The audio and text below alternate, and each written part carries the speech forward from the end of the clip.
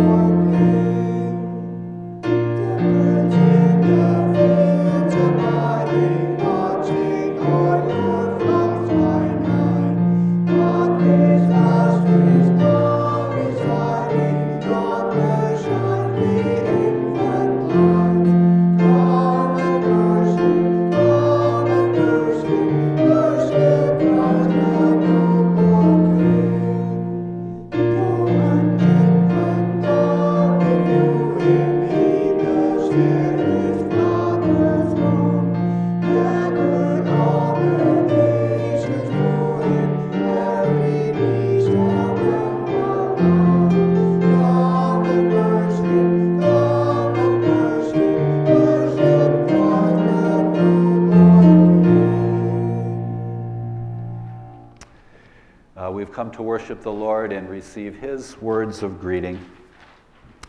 May the grace of Christ our Savior and the rich love of God our Father and the fellowship of the Holy Spirit be with you all. Amen. Let's take time to greet our neighbors in God's love and grace.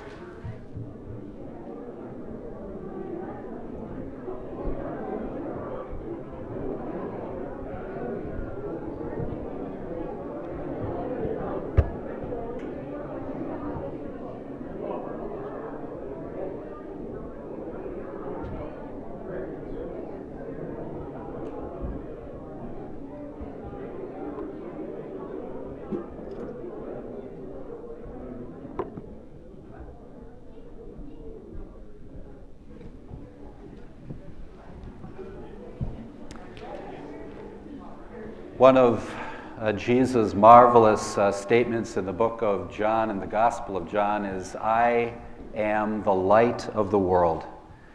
So in this Christmas season, we celebrate that the light of the world has stepped down into our lives, into our sin-broken world. Let's praise Jesus for His pure light and love in our lives.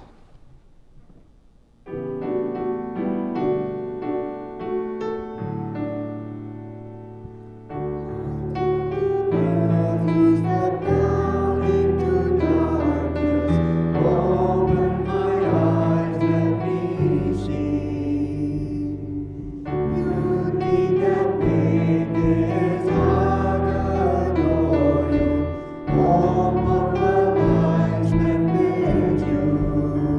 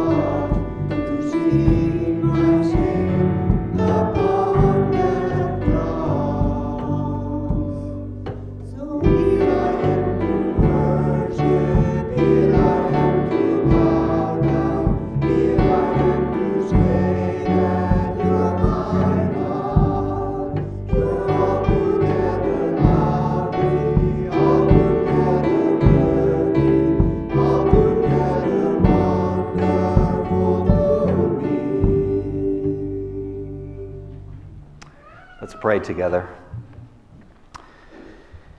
King of all the world, it's amazing that you humbly came down to earth, the very earth you created. All for love's sake, you became poor. We worship you as the light of the world, who alone can fill our lives with love and truth about ourselves and about you. Lord Jesus, we pray that you would be pleased with our worship. We thank you for this time in a bustling season to come here, to pause, to lift our eyes on the gospel message of hope and love. And we pray that the words that we sing, the prayers we offer, would come from the depths of our hearts, and that you'd be pleased with our worship, which you love. In Christ's name we pray. Amen. You may be seated.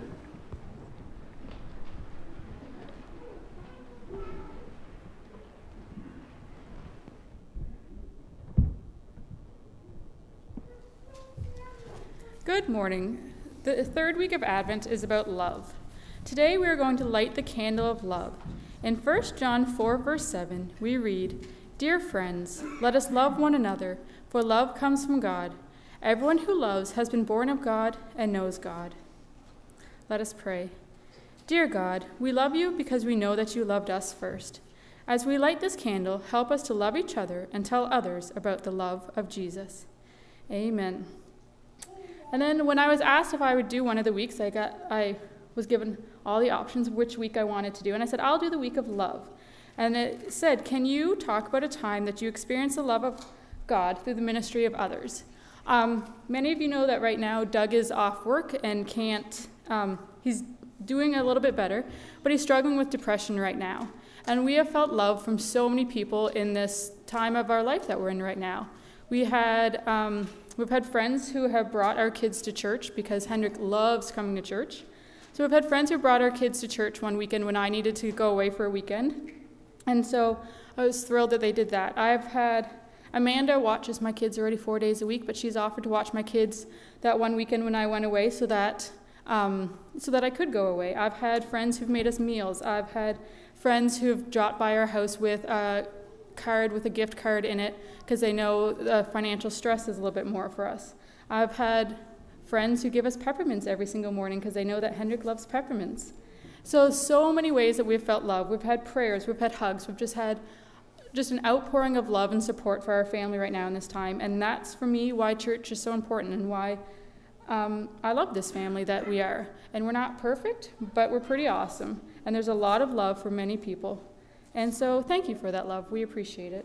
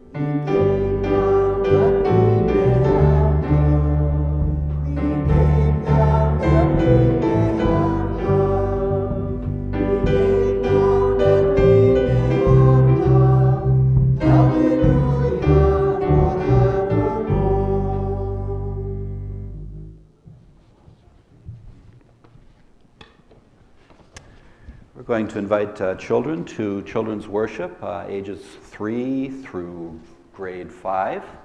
And if you're a guest here, we always have a parent take the kid to check them into the children's worship program. This is sort of a magical season for kids. Thinking about the Bethlehem story, the angels appearing, just learning about Jesus and his birth is just a marvelous thing. So let's offer a prayer for the children's worship time.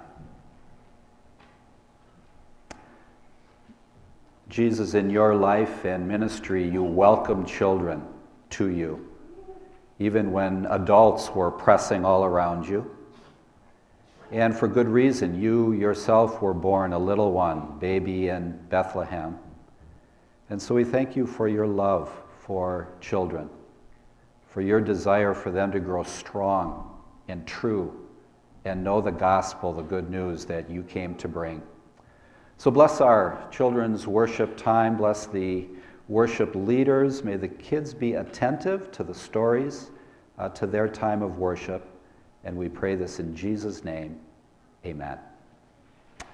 And we'll take our offering as the children head out for our general ministry. And let's see, for Safe Church Ministry, we're applying those principles to our life. So let's give with gratitude.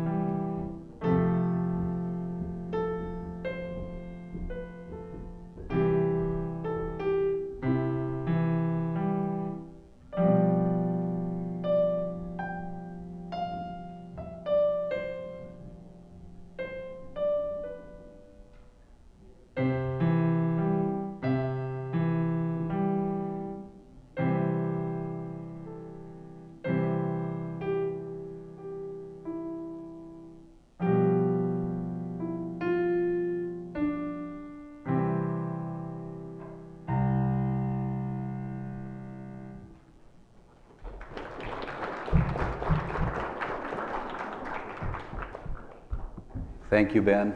Ben Brown. It's always, for me, wonderful to see children working on piano. We need that in so many worship settings. And I guess Ruth and Joey aren't going to be here forever, so we want to encourage that gift in the life of the church. So thanks, Ben.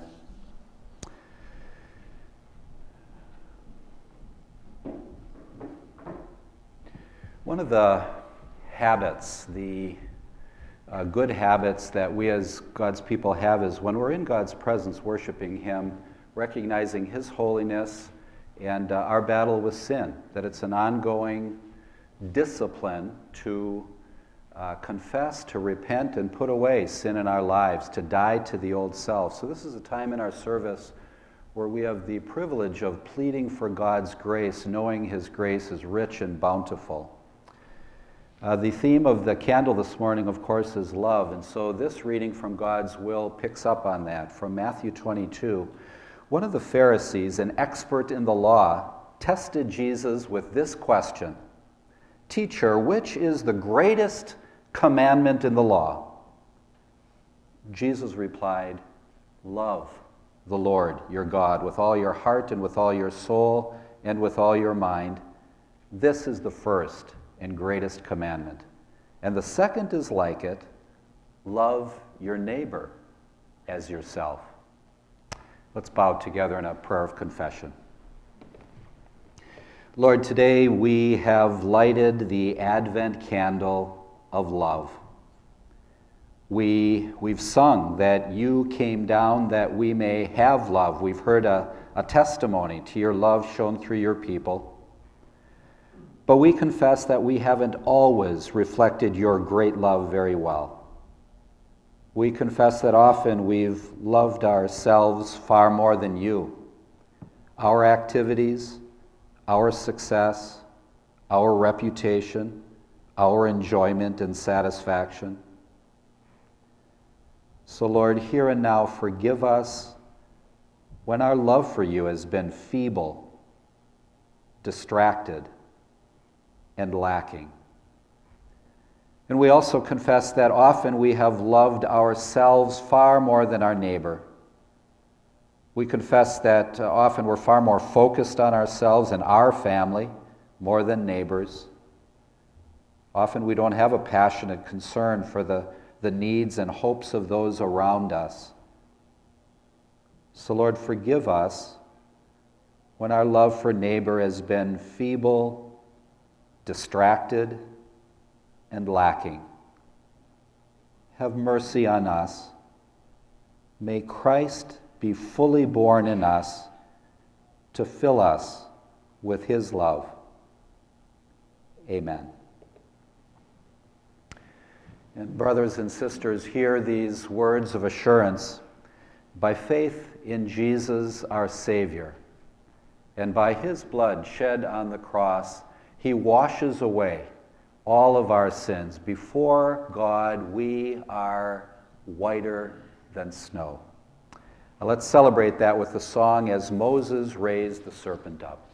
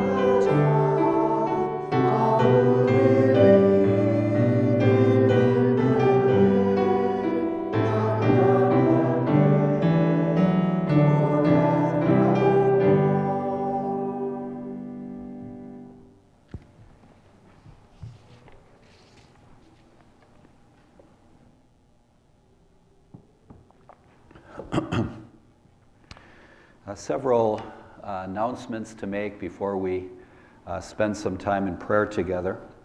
The first, I'm sure as many of you have already heard, but Friday Ashley Drost did undergo a C-section, and a healthy baby boy born to Pat and Ashley, I think 6 pounds, 8 ounces. Is that right, grandparents? Yes. And when I stopped by Friday afternoon already, it was way too early, but they hadn't settled on a name, but I hear that it's Lucas Harrison Drost. And so this has been a long-awaited child, and we just rejoice in a healthy birth. Second, Klaas Boonstapel Friday morning woke to really severe vertigo, everything spinning around, so he was admitted into Chalmers Hospital. No tests have shown anything dramatically different. Perhaps it's related to Parkinson's. So he's at Chalmers now for a few days, and then we're going to be praying just for wisdom in what place is right for him, given his health situation. Then a note from Josh Horlings.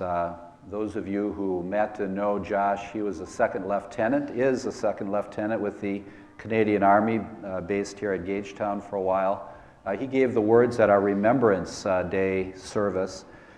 Just learned early this last week that he pretty suddenly, he kind of knew a transfer was coming, but it was just made very abrupt, really. And so he left Friday morning. He's been transferred to an Army base in Edmonton, Alberta. And I had a chance to just visit with him to say some goodbyes, and he just really expressed appreciation to our church family for what it's meant to him during this time. The nice thing for Josh is this is about a 12-hour drive from Smithers, BC, where he's from, and where his fiancée lives, so it'll be a lot closer to see her on occasion and over Christmas. And then a reminder that tonight we are celebrating our special candlelight service. That'll be 7 o'clock here. Sometimes it's called a service of lessons and carols because it really goes through the whole salvation story, beginning in Genesis, moving all the way to Jesus' birth, the fulfillment of all of the prophecy. This has been one of the most cherished services for me over the years. So just encourage you to come and worship the Lord through that service this evening. And then one other thing, this series of messages we've been on today and the prior 2 Sundays, it's God with us. And really the whole drama of how God could be with us happened when Adam and Eve sinned. And instead of seeking out God's company, they hid. So there was the very first message, Adam and Eve. And Ruth said, well, aren't you going to share a little bit of humor that's kind of related to that? So I'm going to do that. So here's how it went. One day I was returning from the hospital. This is some years back. And just was on my way past a young family. I hadn't seen them in a little while, so I just thought impromptu I'll stop by and say hello. So I knocked at the door, and you know when you can kind of tell that there's somebody around, but nobody answered, nobody came. So, well, too bad. So I pulled out a little note, and I thought, well, I'd get, kind of be a little bit clever. So I put on the note, Revelation 3:20, and then just signed my name, left it there at the door. And so if you know Revelation 20, it's where Jesus says, behold, I stand at the door and knock. If anyone hears my voice and opens the door, I'll come in and visit with them. So anyway, week went on and Sunday follows, and the mom of this family, the family was there, and in the greeting line, it's kind of busy, and she just slipped me a little note, and I popped it in my coat pocket in the midst of all the other fellowship going on. But then afterward, I pulled it out, and on it simply was written Genesis 3, verse 10. I thought, what? So I looked it up, and it's, I heard you in the garden, and I was afraid because I was naked, so I hid.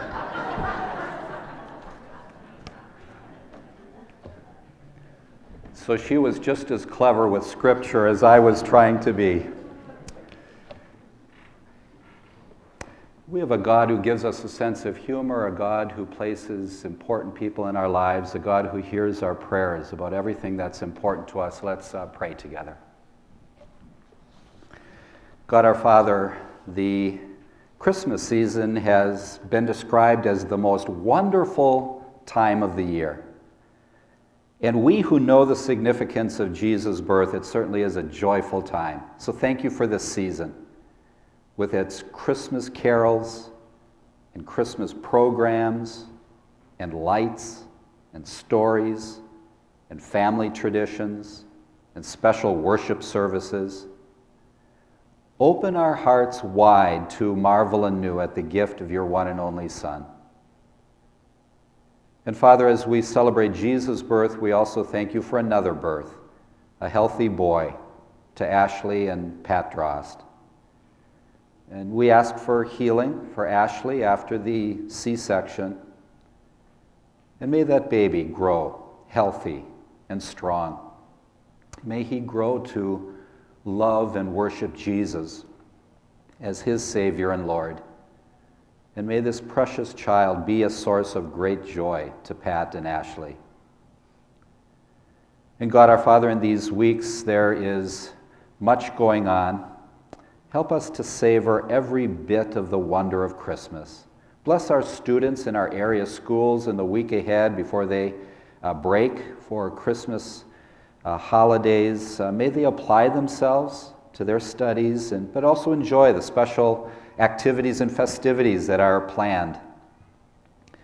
Lord, watch over those traveling to see family in other places, whether Dubai or PEI. Grant them safety and delight in being with loved ones.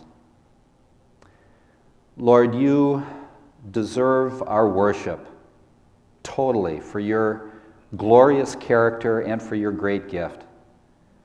And as we feature extra services for these special occasions, please bless our worship planners, bless our musicians, whether keyboard, guitar, drum, or vocalists.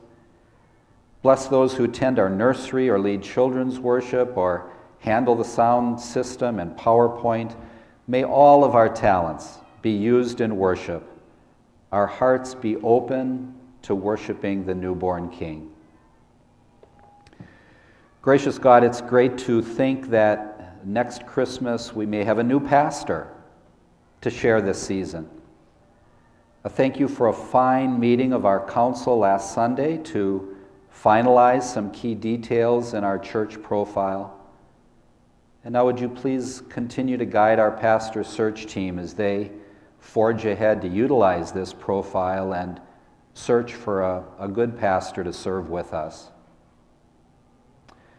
Lord, in your love, we ask you to remember our individual needs.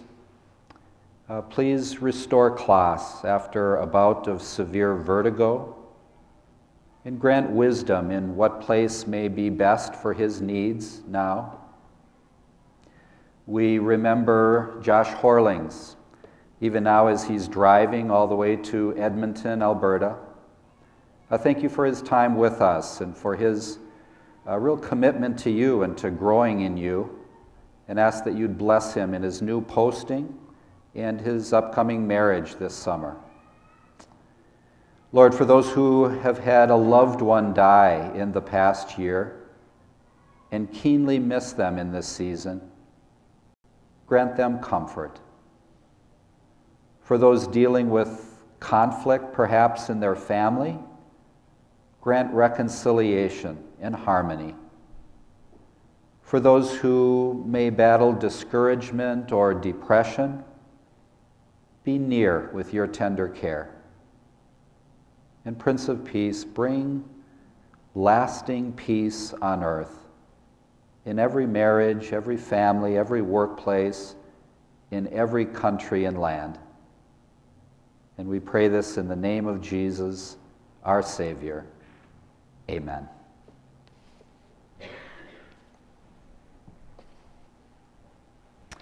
Let's stand together now to prepare our hearts for God's word to us. Our song of illumination is Spirit of the Living God. Let's stand.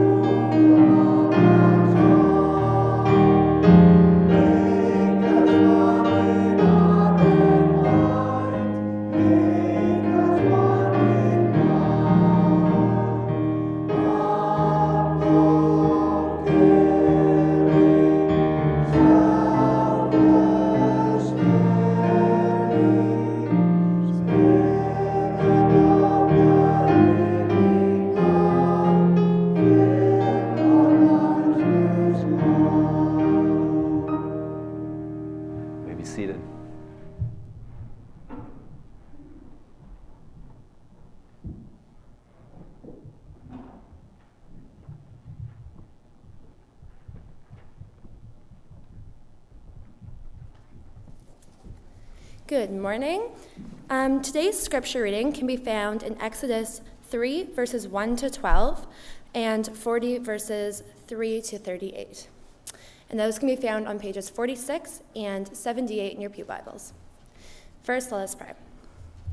Dear Lord, thank you for this day. Thank you for bringing us all here together to worship you. Help us as we read your word. Help us hear your voice and speak to us through it. In your name we pray. Amen. Okay. Now Moses was tending the flock of Jethro, his father-in-law, the priest of Midian, and he led the flock to the far side of the wilderness and came to Horeb, the mountain of God. There the angel of the Lord appeared to him in flames of fire from within a bush. Moses saw that though the bush was on fire, it did not burn up. So Moses thought, I will go over and see this strange sight, why the bush does not burn up. When the Lord saw that he had gone over to look, God called to him from within the bush, Moses, Moses. And Moses said, Here I am. Do not come any closer, God said.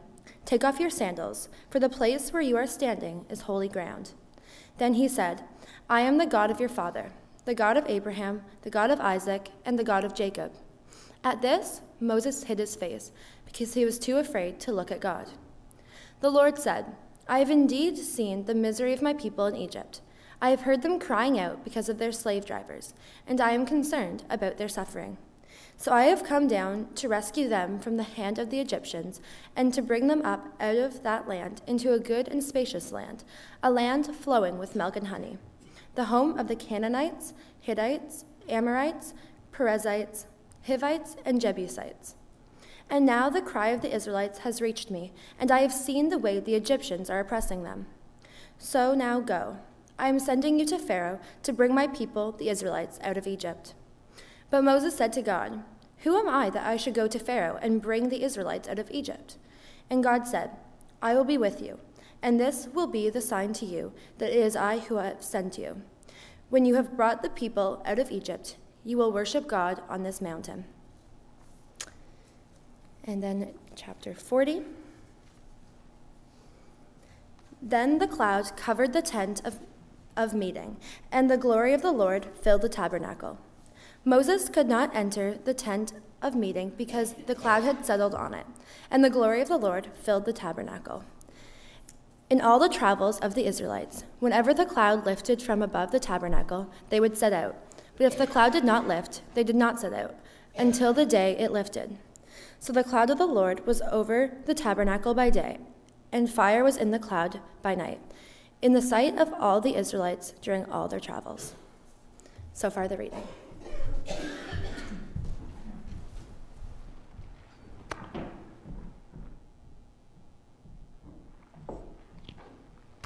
Thanks, Josie. And actually, I'll add a verse. It's been our theme verse through this series in Advent. It's Matthew 1, verse 23, where the angel says, the virgin will conceive and give birth to a son, and they will call him Emmanuel, which means God with us. So just by way of review, for the past 2 weeks, we've seen that God created humankind in part simply to enjoy being with us. But then sin got in the way. Adam and Eve ate the forbidden fruit, and sin is a big barrier to an utterly pure God. And yet in his love, God still longed to be with us.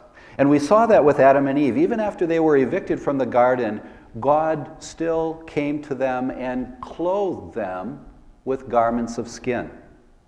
And we saw that with Abraham last week, that God made a special covenant with him, full of blessings. And today we see this with Moses, who was a descendant of Abraham. Let's look at 3 very different scenes. We read about one of them in Moses' life. So the first scene is Moses' birth. You probably remember the story. Pharaoh came to fear that the Israelites were growing too numerous. What if there should be an uprising to throw off their slavery and overthrow him? So he ordered that every newborn Hebrew boy be killed, thrown into the Nile River. So it's into this dangerous world that Moses now is born. And the first 3 months, his mother courageously hid him, perhaps at the risk of her very life. But then Moses grew larger and presumably louder. And now what? Well, Moses' mother placed him in a basket and had that basket put among the reeds that grew along the river Nile. And then they waited. Moses' sister kind of waited to see what would happen. And along comes, of all people, Pharaoh's daughter to bathe in the river. And she spots the basket. She has an attendant bring it over to her, and inside she finds a baby crying. And her heart went out to this little child. She knew it was a Hebrew boy, but still she brought him home to the palace. She, in effect, adopted him. And so Moses was raised with every privilege in Pharaoh's court. Nowhere in the account does it say even the name of God, but it's plain as can be that God was with Moses. Had special plans for him. Scene 2. Moses has now grown up, and he has made a life-altering choice. He's decided to identify with his biological clan, the Israelites. He's fled Pharaoh's court, and now he's out in a remote wilderness area herding sheep of his father-in-law, and it's near Mount Horeb, known as the Mountain of God. And one day he's herding the sheep, and off in the distance he spots a bush that's caught fire. And in a dry environment, that happens now and then for different reasons. But this bush never burned up. Kept burning. Strange. And so he goes over to check out this strange phenomenon. And then of all things, God calls to him from within the bush, Moses, Moses. And then take off your sandals, for the place on which you're standing is holy ground. And this voice identifies himself. I am the God of your father, the God of Abraham, Isaac, and Jacob. And then he tells Moses his plan about saving his people from slavery in Egypt. And God promises to lead them into a land flowing with milk and honey. And then the Lord says, and I will be with you. Scene 3. Moses is in the very same locale now, only fast forward in time. Moses has just led God's people out of Egypt after all the signs and wonders through the Red Sea, and now they have traveled through the wilderness to Mount Horeb, also called Mount Sinai. And there God calls Moses up the mountain to meet with him and receive his law. And when Moses comes down, the people saw that his face was radiant. It radiated the divine glory of having God with him. So in all of these 3 scenes, God is with Moses. Now, let's move forward to one more scene. When God at Mount Sinai gave Moses the 10 Commandments, or his law, it was much more than just the 10 Commandments. In his various instructions, and it follows chapter after chapter, we find that God is a God of order and precise detail. For example, the laws given in Exodus 25 records that he gave detailed instructions. I mean, really minute instructions about how to construct the tabernacle and how to furnish it. And the tabernacle, of course, was also called the tent of meeting, where God would specially meet with Moses. And then Numbers 2 This is the kind of a wonderful scene I'm leading up to now. In Numbers 2, God gives specific instructions about how the 12 tribes are to pitch their tents when they stop along their journey. Listen to verse 2. The Israelites are to camp around the tent of meeting. So did you catch that? They pitch their tents around the tent of meeting. So the tabernacle, where God's special presence resided, is smack dab in the middle of all these tribes, all the people. And God even gives instructions about where each of the tribes is to pitch their tents. To the east, let me get my directions here. So we'll see over here, to the east of the tabernacle, Judah, Issachar, and Zebulun are to camp. To the south of the tabernacle, Gad, Simeon, Reuben are to camp. To the west of the tabernacle, Ephraim, Manasseh, and Benjamin are to camp. And then to the north of the tabernacle, Naphtali, Asher, and Dan are to camp. And the book of Numbers says that all the tribes together numbered over 600,000 people. Think about that. That's basically the population of New Brunswick. And imagine seeing tents spread out as far as the eye can see in every direction around the tabernacle. An amazing sight. And smack dab in the middle is the tabernacle, where God's presence dwells. And now this is how the whole book of Exodus ends. This is the last reading. The cloud, and that's the cloud of God's presence that led them by day, the cloud covered the tent of meeting, and the glory of the Lord filled the tabernacle. What a moment where the visible sign that God is with them, right in the middle of all their tents. And this really is a glimpse of God's original intention in the Garden of Eden, being right there with Adam and Eve, right there with his people. Marvelous picture of the Lord wanting to be with us.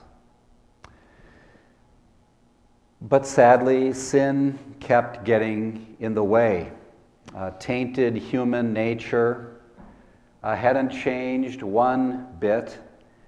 So the Israelites, they proved to be stiff-necked people. Despite all of the signs and wonders God had done, helping them go through the Red Sea, they still don't fully trust God. They grumble at him. They run after other gods. At one point, it got so bad that God contemplated wiping them all out, just sparing Moses, sort of like he had done with Noah generations before. And so it's the same issue that keeps cropping up. How could our sin allow a pure God to be with us despite his desire to do so? But God didn't give up. And so in the fullness of time, an angel appeared to an ordinary man and said, "Joseph, son of David, don't be afraid to take Mary home as your wife, because what is conceived in her, it's from the Holy Spirit. She will give birth to a child, and you are to give him the name Jesus, because he will save his people from their sins. He will remove the very barrier, the impediment that God, through all the centuries, has had from being with us." And then the added note, the angel says, "The virgin will conceive and give birth to a son. They will call him Emmanuel," which means God with us. So here's the point. In Jesus, God wants to pitch his tent right in the middle of our lives. You know, I think of kids, school, and some kids, you know, they're not as sure that their classmates like them very much, invite them to stuff, really want to be with them. And that can really hurt. But here's the good news. Classmates may not want to, but God does. God wants to be with us, everyone. And here's the good news for us, seated here, Christmas season 2017. We all have an advantage that Moses and those 12 tribes never had. Jesus has been born. Jesus on the cross has saved us from our sins. In Jesus, God has come near to us. Emmanuel, God with us. So do you want to experience God's presence with you? Revering God's law won't do it. Kneeling in prayer 5 times a day won't do it. Seeking some divine spark deep within you won't do it. You know, I once had somebody come by my study, and in talking, he made this telling comment, was really struggling. He said, I just don't feel God's presence with me. I just don't feel God's presence with me. And it was troubling. And I thought, in a way, he represents plenty of people. You know, in a sin-broken world, so many things get between us. We can grope for God. We don't always sense his presence. And there's no magic pill to make us feel God's presence with us. But in his love and wisdom, God has made a way. Do you want to experience God's presence and power and love with you? Then here's the way. Go to Jesus, born in Bethlehem. Bow before Jesus. Listen to Jesus and his word. Follow Jesus. He and he alone is Emmanuel, God with us. And if God is with us, who can be against us? Let's pray together. God, when we read the Old Testament accounts, it's this constant tension back and forth. Our sin putting you off, but yet you're not giving up. You're persisting. You're wanting, longing to be with us. And we thank you that you provided the supreme way for that to happen, to overcome the sort of failure of the Old Testament where sin kept cropping up. Thank you that in your amazing creativity you sent your one and only Son to be Emmanuel, to be God with us. And Jesus, we thank you that you were born to die, to take our sins on your shoulders, that we would be relieved of them so that we could be with God and God could be with us. And we know there's all kinds of alternatives that the world promises can make us close to some divine sense or being in our lives. But here we have the gospel message of the Bible, that it's through Jesus. It's through Jesus that we can be with you. Jesus is Emmanuel, God with us.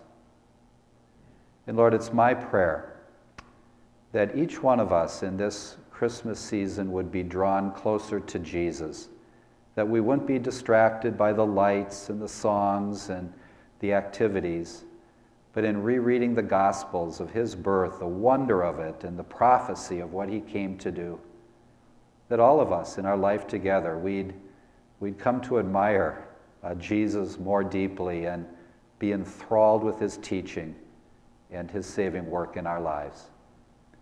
And this is our prayer, Lord Jesus, in your name. Amen. We're going to respond with the song, a familiar Christmas carol, O Come, Emmanuel. We'll sing stanzas 1, 3, and 4 together. Let's stand.